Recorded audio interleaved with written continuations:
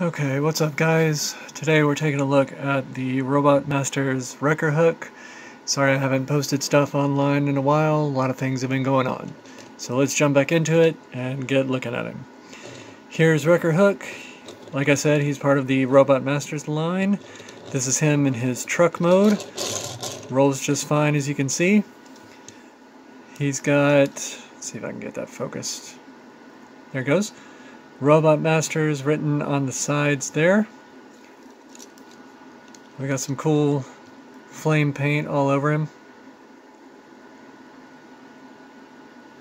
Decepticon symbol. He is a Decepticon. Got the translucent green on the windows. Got the orange paint down there. And that's his weapon that stores in the back.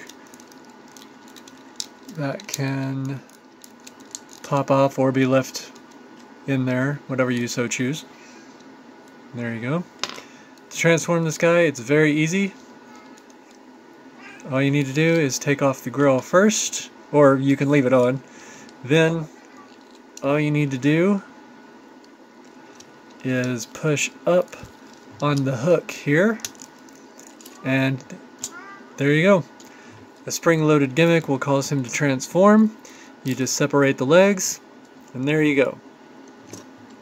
You take this, fold that out, that becomes his gun. You take this, and that becomes his little battle mace. I can't remember the exact name of it right now. It has a name, but it's part of a 4-piece weapon set. This is one piece out of them. I don't have the other 3, so there you go.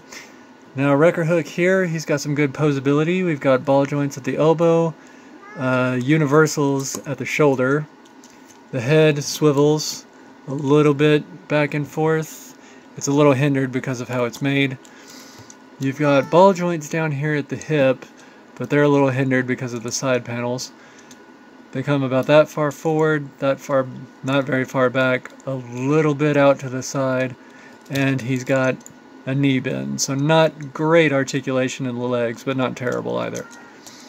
Stands just fine. He gets in pretty decent poses. Nothing too dynamic, but they're still pretty good. Alright, this guy is roughly about Legends class figure size. We're gonna go with Siege Hound as a size comparison. So that's roughly about Legends class size.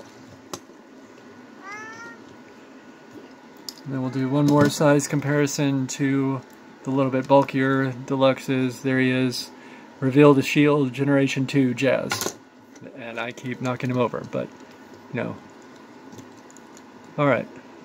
So there we go. There is Robot Masters. Wrecker Hook. Definitely a cool figure, a bit hard to find, but I dig the Robot Masters line, so he's pretty neat. Alright, I guess that's all for now. I'll see you guys next time.